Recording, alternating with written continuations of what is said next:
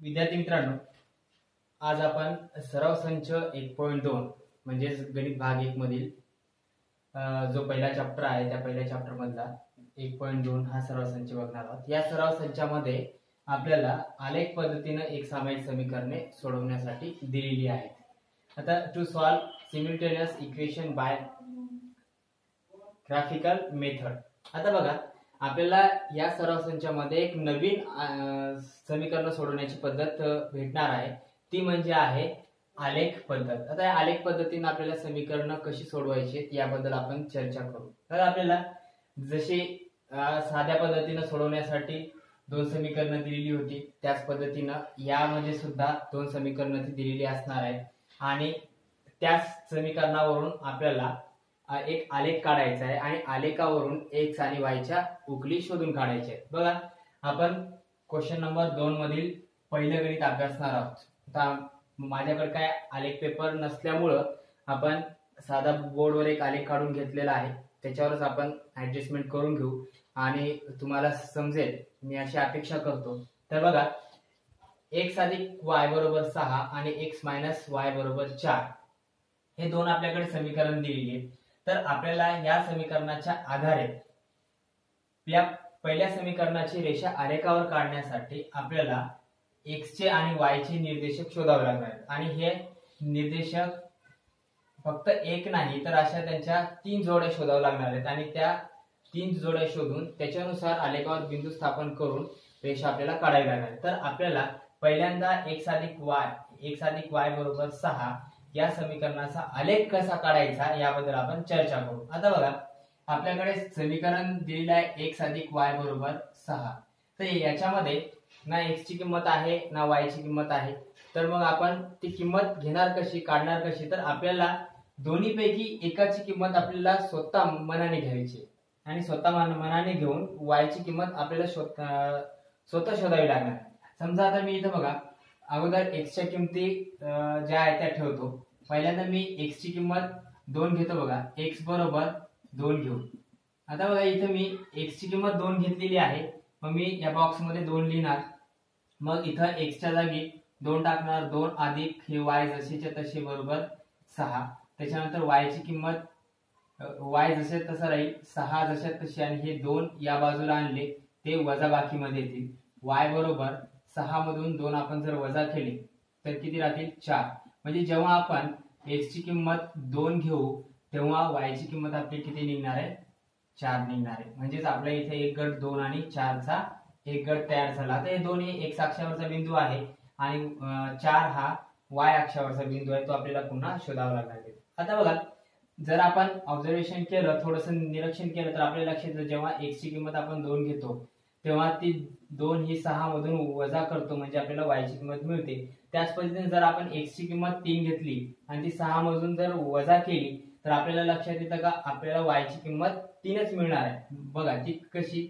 x वजा y बरोबर 6, तर इथे मी 3 घेणार आहे। x बरोबर 3 घेऊन x बरोबर 3 घेतले तर इथं x च्या जागी 3 अधिक y बरोबर 6, y जसेच्या तसे 6 वजा 3, जे y बरोबर 6 तून 3 गेली किती राहतील?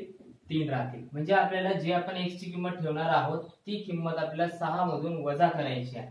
इथं मी x ची किंमत 3 घेतली होती तेव्हा y ची किंमत सुद्धा किती आली? 3 आली। तर आता पुढे बघा, आपण जर x ची किंमत उदाहरणासाठी जर 4 घेतली तर y ची किंमत किती येणार आहे? हे 4 आपल्याला 6 मधून वजा करावे लागणार आहे। म्हणजे 6 मधून जर 4 वजा केले तर 2 राहतील। 4 आणि 2 हे एक आपल्याला गट मिळेल। म्हणजेच या पद्धतीने आपला एक जो बॉक्स आहे तो पूर्ण होतो। आता आपण दुसऱ्या बॉक्स कडे वळू। इथं दुसरं समीकरण x मायनस y बरोबर 4 असं दिलेलं आहे। आता आपण इथं वरच्या समीकरणामध्ये आपण x च्या किमती ठेवल्या होत्या, आता y च्या किमती ठेवून बघू। आता मी सुरुवातीला y बरोबर 1 घेतो, y बरोबर 1 घेऊ।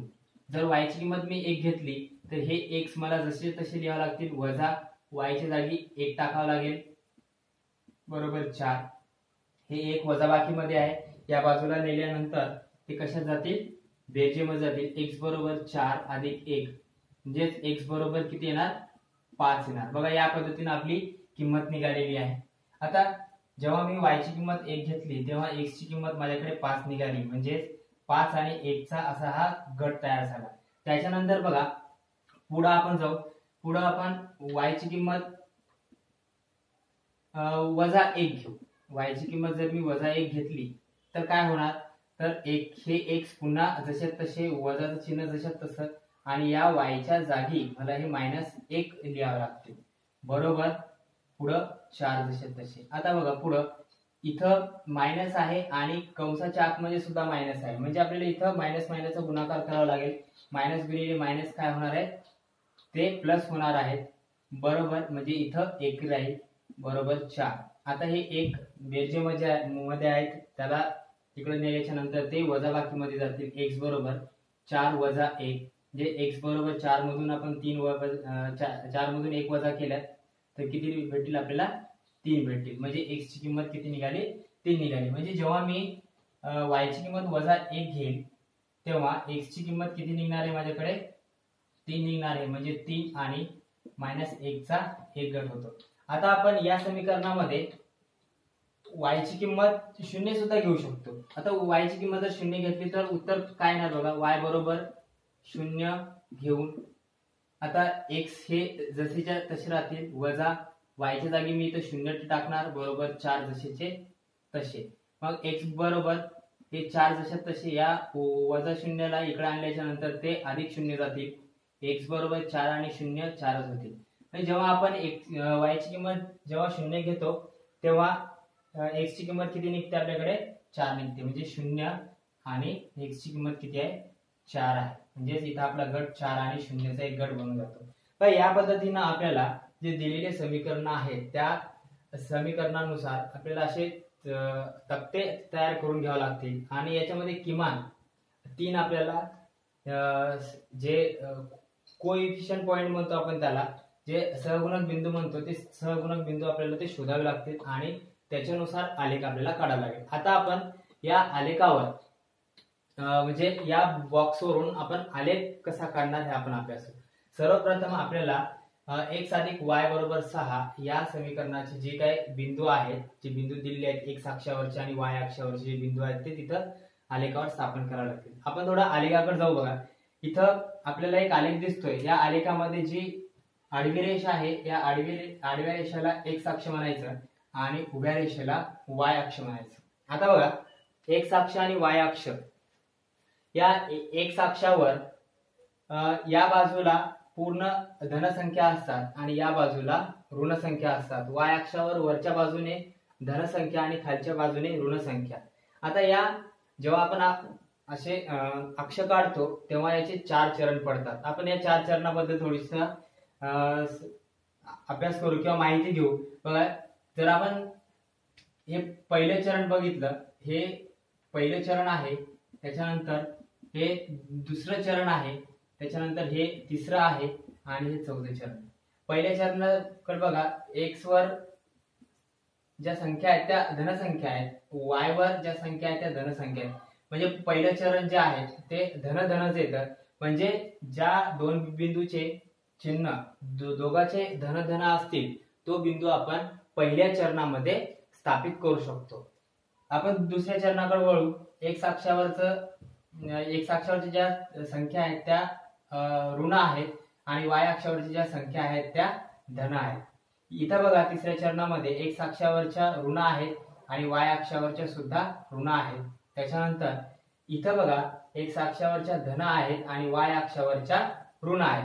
म्हणजे याच्यावरून असं लक्षात येतं की आपल्याला कोणता बिंदू कुठं स्थापन करायचा आहे हे ताबडतोब लक्षात येतं। जर आपण कोणत्या चरणात कोणत्या संख्या किंवा धन संख्या आहेत किंवा ऋण संख्या आहेत ते आपल्याला समजल्याच्या नंतर आपण सहजरित्या तो बिंदू स्थापन कुठं करणार आहोत हे आपण लक्षात घेऊ शकतो आणि सहजरित्या एखाद्या आलेखाची जी रेषा आहे ती रेषा आपण आलेखावर दाखवू शकतो। आता आपण पहिल्यांदा x अधिक y बरोबर 6 यामध्ये हे जे समीकरण दिले या समीकरणाची आपण रेषा काढणार आहोत। तर सुरुवातीला 2 आणि 4 हे दोन बिंदू दिले आहेत, हे दोन्ही बिंदू हे कसे आहेत, धन आहेत, त्याच्यामुळे ते पहिल्या चरणामध्ये येणार आहेत आणि पहिल्या चरणामध्ये आपल्याला ते स्थापित करावं लागेल. आता इथं एक्स अक्षावर किती आहे, 2 आहे. बघा एक्स अक्षावरचे 2 इथं भेटतील आपल्याला आणि वाय अक्षावरचे 4 इथं भेटतील. आता हे एक्स अक्षावरचे 2 आणि वाय अक्षावरचे 4, तर इथं आपल्याला असं सरळ घ्यावं लागणार आणि इकडून या पद्धतीनं सरळ. आता हे मी माझ्या फळ्यावर आलेख काढलेला असल्यामुळे थोडं चुकण्याची शक्यता आहे, त्यामुळे फक्त हे आकृती तुम्हाला किंवा हा जो व्हिडिओ आहे हा व्हिडिओ तुम्हाला फक्त एक मार्गदर्शनपर म्हणून आपण तयार करतोय, म्हणजे जेणेकरून तुम्ही घरी व्यवस्थित पद्धतीने ते आलेख काढून घेशाल. आता आपला पहिला बिंदू स्थापन झालेला आहे, हा बिंदू आहे 2 आणि 4. त्याच्यानंतर आपण दुसऱ्या बिंदूकडे वळू, 3 आणि 3. एक्स अक्षावर पण 3 आहे आणि वाय अक्षावर सुद्धा 3 आहे. बघा एक्स अक्षावरचा 3 इथं आहे, वाय अक्षावरचा 3 इथं आहे. हे पण आपल्याला सरळ हे दोन बिंदू, या दोन बिंदूच्या सरळ रेषा कुठं एकमेकाला छेदतात ते आपल्याला बघावं लागेल आणि त्या पद्धतीने बिंदू स्थापन करावा लागेल. हा बिंदू आहे 3 आणि 3चा. त्याच्यानंतर बघा आपल्याला 4 आणि 2 हा एक बिंदू दिलेला आहे. 4 आणि 2 एक्स अक्षावर 4 आहे आणि वाय अक्षावर 2 आहे. एक्स अक्षावरचा 4 इथं आहे आणि वाय अक्षावरचा 2 इथं आहे. म्हणजे या पद्धतीने इथं बिंदू येतो बघा, एक्स अक्षावरचा 4 वाय अक्षावरचा 2. आता या बिंदूमध्ये असतं काय नेमकं, तर बघा, तर हे तिन्ही बिंदू जेव्हा आपण स्थापन करतो तेव्हा हे तिन्ही बिंदू एका सरळ रेषेमध्ये येतात, कारण हे रेषीय समीकरण आहेत. हे जे दिलेले आहेत ते रेषीय समीकरण आहेत आणि त्यामुळे ते आलेखावर सुद्धा सरळ एका रेषेमध्ये येणार आहेत. जर आपले बिंदू जर सरळ एका रेषेमध्ये आले नाही तर आपल्याला पुन्हा हा तक्ता आणखीन एकदा तपासून घ्यावा लागेल आणि पुन्हा आपल्याला बिंदू व्यवस्थितरित्या स्थापन करावे लागतील. आता हे 3 बिंदू आपले एका सरळ रेषेमध्ये आलेले आहेत, तर या तिन्ही बिंदूतून जाणारी एक रेषा आपल्याला अशी सरळ काढून घ्यावी लागेल आणि या रेषेला आपल्याला नाव द्यावं लागेल x + y = 6. x + y = 6 ही आपण रेषा काढलेली. त्याच्यानंतर आता दुसरी जी रेषा आहे म्हणजे ती x - y = 4 या समीकरणाची रेषा आहे, ती आपल्याला स्थापन करायची आहे. इथं x अक्षावर 5 आहे, y अक्षावर 1 आहे. हे सुद्धा पहिल्या चरणामध्ये येतील. x अक्षावरचा 5 बघा इथं आपल्याला दिसतोय, त्याच्यानंतर y अक्षावरचा 1 इथं दिसतोय. म्हणजे आपल्याला जवळपास ही जी रेषा आहे ती या पद्धतीने आपल्याला इथं हा बिंदू स्थापन करता येईल 5 आणि 1 चा. त्याच्यानंतरचा बिंदू जो आहे तो बघा 3 आणि -1. x अक्षावरचा 3 आणि y अक्षावरचा -1. हे x अक्षावरचा 3 इथं आहे आणि y अक्षावरचा -1 इथं आहे. म्हणजे हा बिंदू आपल्याला इथं स्थापन होणार आहे. कुठला आहे तो 3 आणि -1. ते पण याला आपण नाव देऊन घेऊ. त्याच्यानंतर आहे 4 आणि 0. हा x अक्षावर 4 इथं बघा आणि y अक्षावरचा 0 इथं बघा. आता इथं 4 आणि इथं 0 आहे, तर ही सरळ रेषा इथंच येणार आहे याच बिंदूजवळ. बघा हा बिंदू, हा आणि हा, हे तीनही बिंदू एका सरळ रेषेमध्ये आलेले आहेत आणि जेव्हा हे 3 बिंदू एका सरळ रेषेमध्ये येतील तेव्हा आपल्याला ही पूर्ण रेषा अशी काढून घ्यावी लागेल. आता इथं आपला एक बिंदू आहे तो म्हणजे 4 आणि 0. आता बघा आपण दोन्ही समीकरणाच्या रेषा काढलेल्या आहेत. या रेषेला नाव देऊ x - 4 बरोबर x - y बरोबर 4. आता या ज्या दोन्ही रेषा आहेत त्या एकमेकीला या बिंदूमध्ये छेदलेल्या आहेत. आता या दोन्ही रेषेचे जे छेदनबिंदू आहेत ते x अक्षावर आहे 5 आणि y अक्षावर आहे 1. म्हणजे या दोन रेषा या 5 आणि 1 याच्यामध्ये त्या एकमेकींना छेदतात. म्हणजे आपली उकल जी उकल आहे, शेवटची उकल जी आहे ती तीच असणार आहे. म्हणजे x = 5 आणि y = 1 या पद्धतीने आपलं उत्तर ते शेवटचं उत्तर असणार आहे. आणि आता हे जे उत्तर आलेलं आहे हे उत्तर आपलं जेव्हा आपण पुढच्या आलेख काढणार आहोत, पुढच्या आलेखामध्ये सुद्धा याच पद्धतीने उत्तर आपल्याला मिळत राहतील. फक्त आपले आलेख व्यवस्थित आले पाहिजे आणि त्या रेषा आपण व्यवस्थित काढल्या पाहिजे, जेणेकरून आपलं गणित जे आहे ते चुकणार नाही.